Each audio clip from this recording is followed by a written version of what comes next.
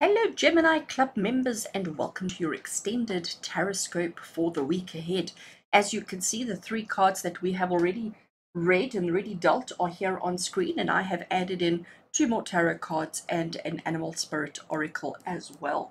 So just to do a recap on the three cards that we've already drawn, telling you that there's decisions to be made, telling you that you have choices and options and decisions to be made, which may be overwhelming you a little bit. But here we have with the Six of Wands, the Six of Wands is talking about victory. It's talking about success. It's talking about everybody coming out to greet you, to welcome you, and to cheer you on because you have succeeded in everything that you've done. Okay, so it's telling you that the choice that you make is going to be the right one.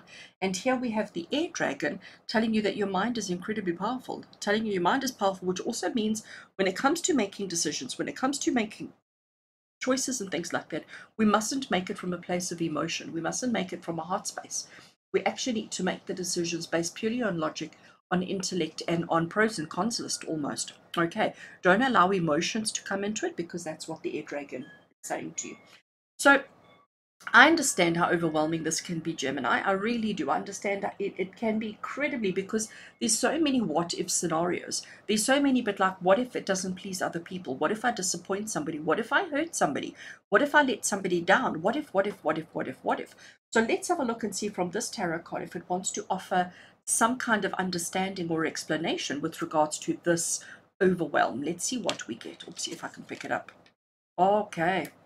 So we have the Lovers card. And isn't it just gorgeous with the seahorses? Absolutely gorgeous. So I love my animal theme that we've got going this week. So Gemini, the Lovers card is telling you is that the decision and the choices that you have to make this week has got to do with how you partner with somebody else. It doesn't have to mean lovers in the romantic sense. It doesn't have to mean that at all. It doesn't have to mean relationship, but it's how you connect and partner with somebody else. That's the decision. So obviously it could be a work related thing. It could be, how do you work with a particular person, or how do you work with a particular situation, or how do you work with a particular circumstance? But this Lovers card is saying to you that you need to make the decision based on how well you work with. Okay, how well you connect with, how well you interact with. That is how you make this decision and this choice. That is going to be the best option for you.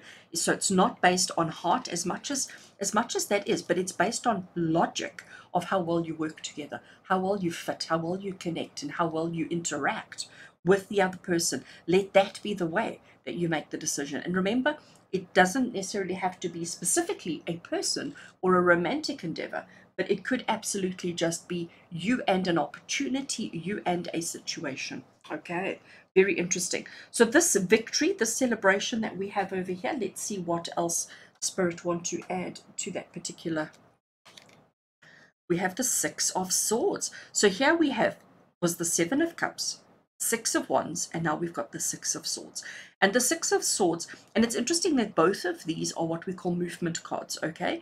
But here, in the Six of Wands, it was you returning, it was you coming back from a journey, it was you returning from a journey.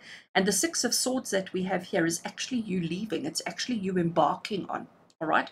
So maybe we interpreted this wrong, although no, because the interpretation is you returning after doing the thing. But maybe this is you leaving to go and be successful and to go and be. But no, I'm confusing myself because that's not the interpretation of the card. Six of Swords is the card where it says to you, you take everything that you have and you embark on a new adventure. You embark on a new journey. You go to a new place in the hopes that it is better than where you've left. I think when I now look at all of these that we have here, these four, the decision and the choices that you have to make is about working with another person, connecting with a person, an individual, or a situation. There will be success for you because you will have done incredibly well. You will do well with this situation. So there's going to be that success for you. There's going to be that wonderful opportunities for you. And the Six of Swords is saying that once we have accomplished this, once we have succeeded, once we have achieved everything that we need to, it will allow you to move forward in your life. But you do have to make this decision first, achieve the success of that situation first before you can move on to the next adventure and the next opportunity. I like that. Good. All right, so Gemini, here we have a spirit animal oracle, and I know we've got spirit animal energy already on the table, but I specifically want to know which spirit animal is working with you this week and what message do they have, and it'll be interesting to see how it ties into air dragon energy as well. So what we have here is beaver spirit. Okay, and it says lay a solid foundation.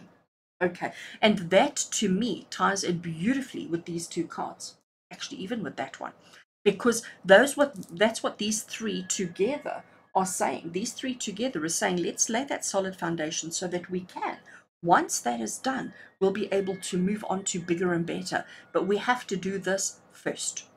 We have to accomplish this first. We have to have success here first. We need to recognize that our mind is our biggest ally, our biggest positive that we have going for us. And the beaver spirit is saying, if you lay a solid foundation first, anything and everything is going to be possible for you. Awesome. Oh, I'm loving that for you, Gemini. So Gemini, have a successful week. Have a good week ahead with lots of love and blessings from my heart to yours. Take care.